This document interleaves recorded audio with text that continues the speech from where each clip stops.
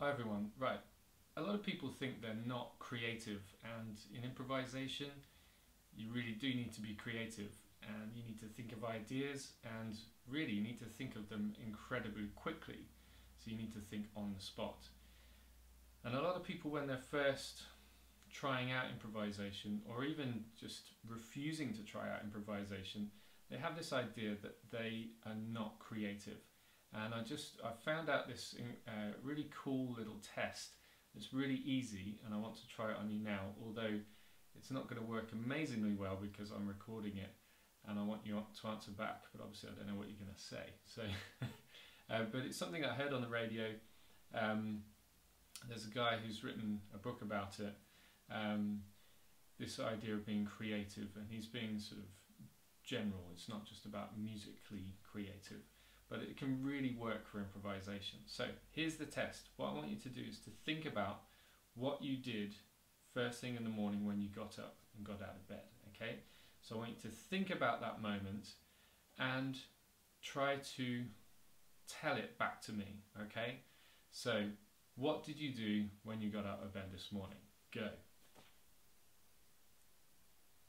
Now, what's probably happening is that you're thinking about the actual reality of what happened in the morning. Now, what I'm going to do now is to twist that reality. So I'm going to say, no you didn't, which means that what you've just said, let's say I got up, got out of bed, and I had my breakfast, which was Weetabix, and I'm saying no you didn't. Now you have to think of something else which is not true, not reality, okay? So I want you to think of that new little idea, and then you go on to what you did after that. So now tell me what you did after you had your non-Weetabix. And now I'm going to do exactly the same thing. No you didn't. Right, so whatever you were trying to tell me there, I want you to now think of a different situation which is not true. So what we're doing each time for this, and you could perhaps try this when it's not a recorded video, try it in real life with somebody, try it out on somebody, you know, a friend of yours, or get somebody to do it with you.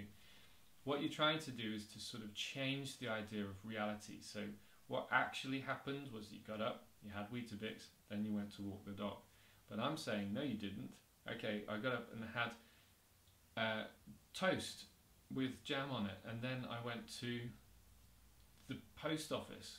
Okay, so, and what can happen is that you can, I mean, the guy who's done this book, he goes into it in a lot more depth, and he talks about your answers being reflective of your sort of personality almost. So I've tried this with a few people, and some of their responses have been very, very mundane, or kind of particular, or very sort of focused on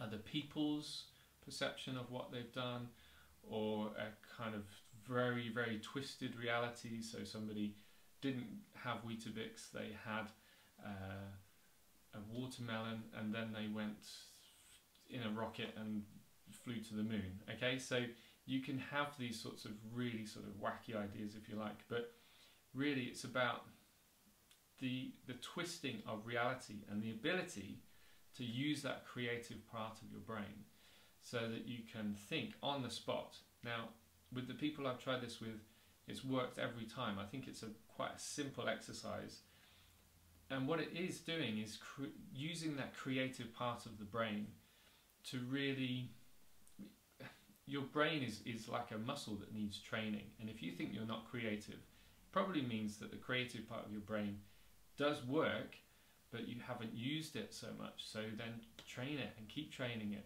and what you'll find is it will get stronger and stronger, and then you will find that the ideas will just start flowing, and you'll really enjoy this new creative you.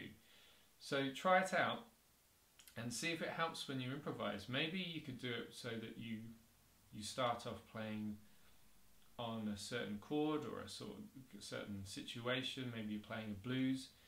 Think about the usual stuff that you would do, and then try to think, no you didn't. So the idea of just changing this reality, changing what you're used to doing, and suddenly going into something completely different. So if you're playing a blues scale, switch to a pentatonic scale, or if you're playing I don't know, if you're playing very fast, then play very slow or leave a lot of space. You know, just do something that's radically different. This is something that I try out on a lot of students. It's just to use that creative part of the brain and to switch the ideas of what you can do on the spot, which is a huge part of improvisation. So have fun with that. Try out this little test and let me know how you get on.